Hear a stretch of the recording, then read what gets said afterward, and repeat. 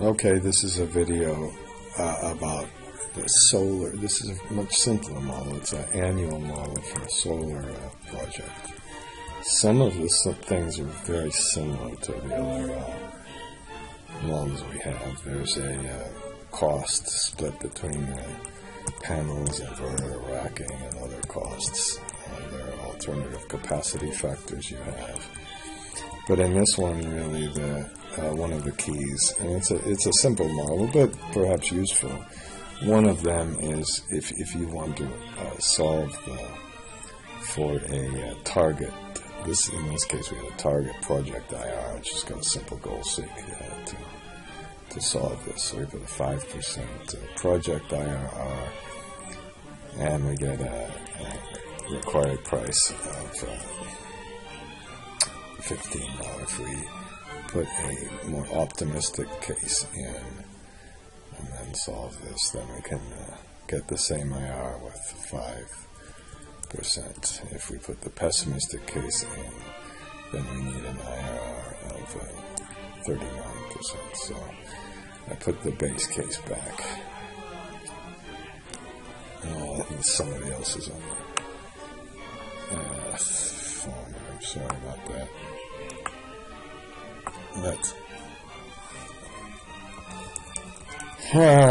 And then we have, now this is the key, we have some tax rates. We figure out how much is related to renewable, and we are allowed a 30% investment tax credit.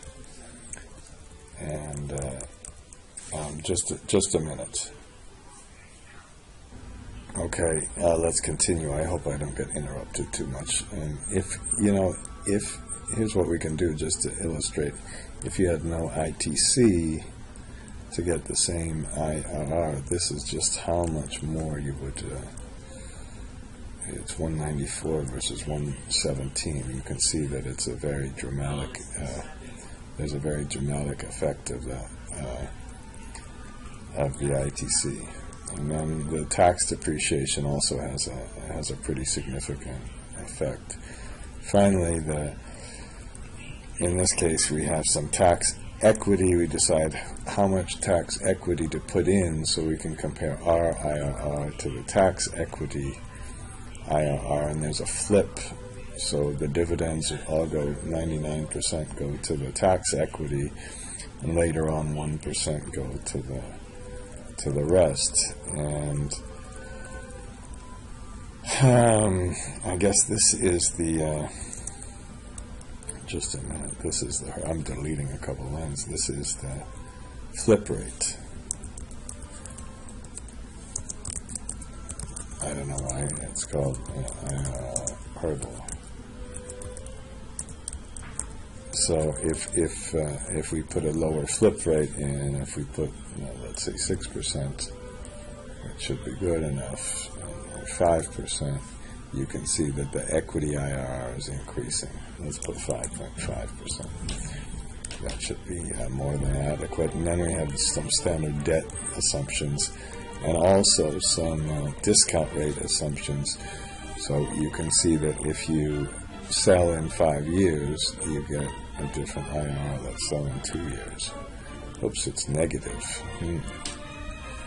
That's because our IRR is lower than those discount rates. So let's lower this to 6%. Let's increase our target IRR to 7%. Solve that means we have a higher thing, and then we can get a higher IRR over a holding period. Okay.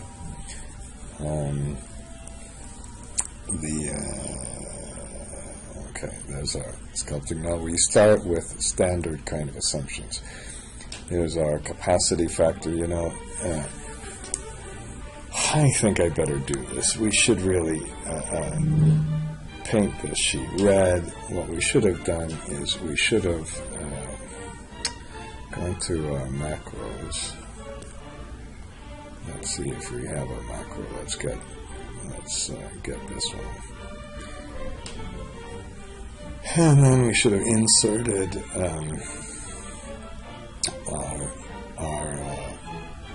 our generic macros. Okay, this was done before the generic markers. And I've got a phone call, so I'm going to interrupt this video. Okay, so once we have this, you know, we can put our add-ins and color the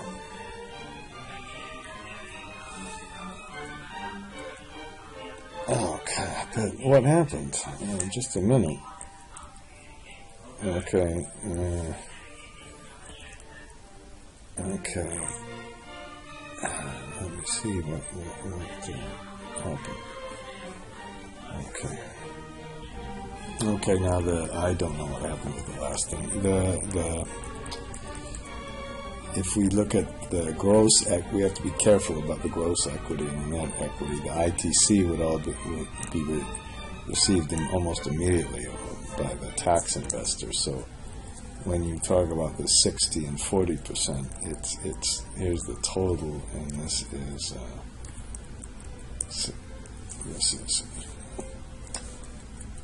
60% of the total, and this is 40% of the total.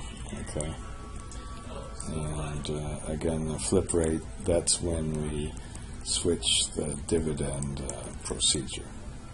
Okay. Here's the capacity factor. Then the revenues come from the just completely flat price, and the operating expenses are inflated, and we have some lease payments and other items, and that's how we get our pre-tax IRR of only 1.53%, but we get the ITC and the tax depreciation. So after we include these, this is when we get our project IRR that's just about equal to the target. If you really were worried about this, you could go to options and formulas and increase the iterations. Whoops. Increase that and increase that. I don't know which one does that. Now when we go to press the solve button, we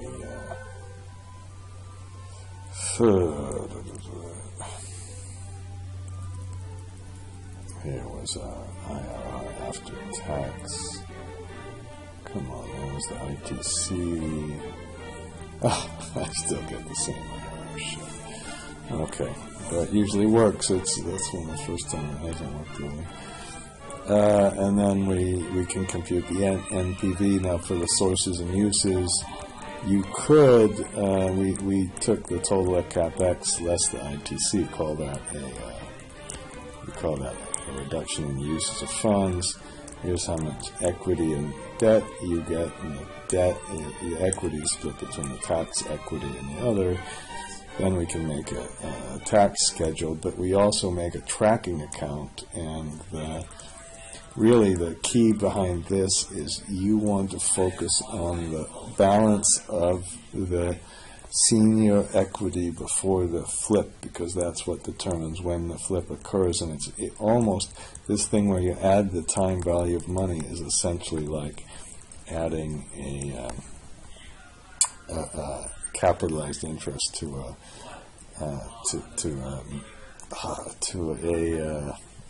subordinated debt. Okay, and then we put our profit and loss statement with the negative earnings, and most importantly the negative taxes. That's what you're allowed to get in these solar projects, and then we get our cash flow. So it's really a kind of a very simple model, but it probably does the trick. It might be better than some of these complicated models, and it really focuses a lot on what the tax aspects of one of these things are.